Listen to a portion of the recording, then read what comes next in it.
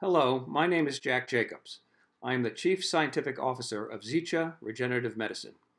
We are a biopharmaceutical company based in Las Vegas, Nevada.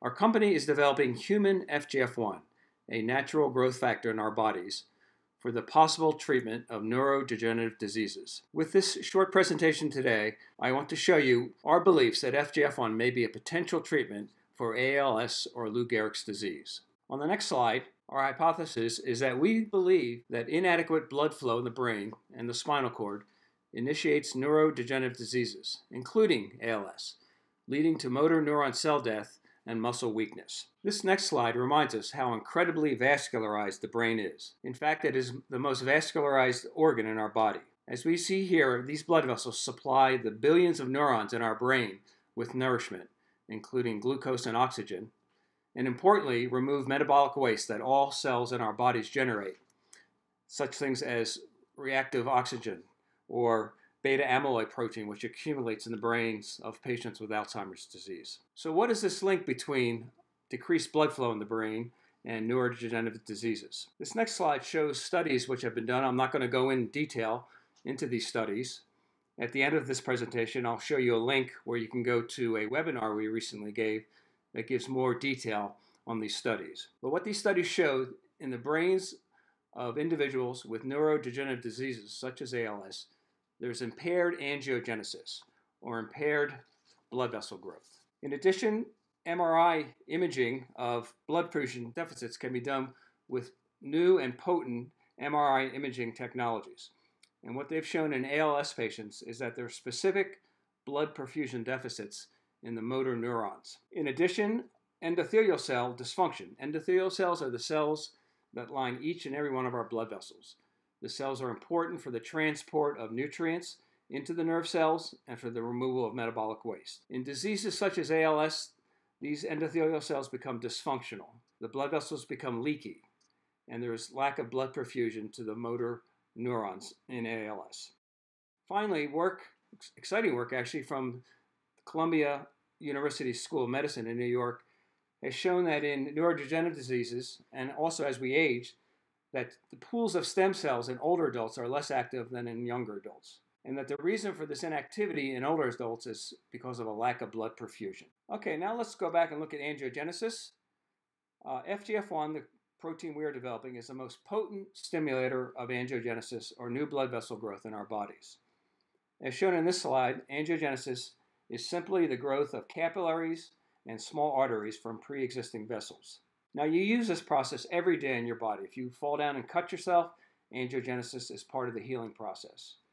And internally in our bodies, when we have minor injuries to any tissue, any internal tissue or organ, FGF1 is involved in stimulating angiogenesis to repair that tissue. Now, let's look in the capillaries in the spinal cord of mice who are suffering from ALS. In this next slide, you see capillaries in the spinal cord of a normal mouse. You see a good healthy vasculature. But on the right here, we see the capillaries of a mouse with ALS. You can see less capillaries. You can see this disordering of the capillaries. And these mice will have less perfusion of their motor neurons, leading to the classical symptoms of ALS in these mice. In a second experiment with a different group of animals, they knocked out the gene for an angiogenic growth factor. In this case, it was VEGF, as seen here. Now, VEGF, like our FGF1, is a potent angiogenic growth factor.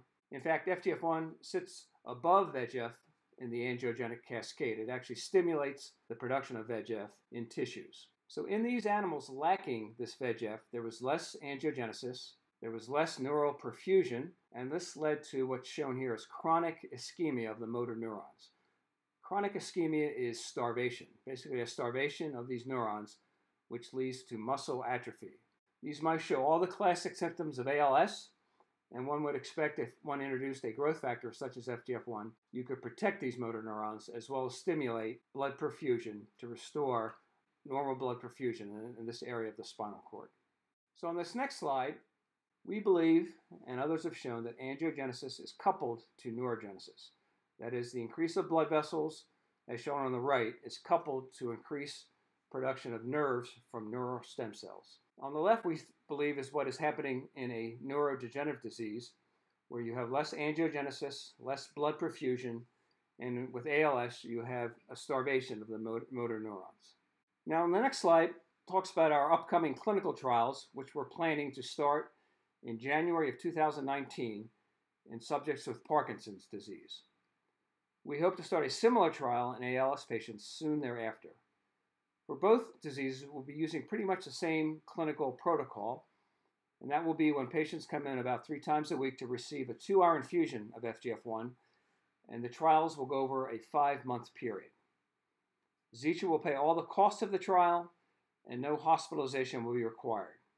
As I mentioned, the drug will be administered intravenously at an outpatient clinic. Now, this next slide shows that we have prepared a white paper or report on the subject of human FGF1 as a potential treatment for ALS.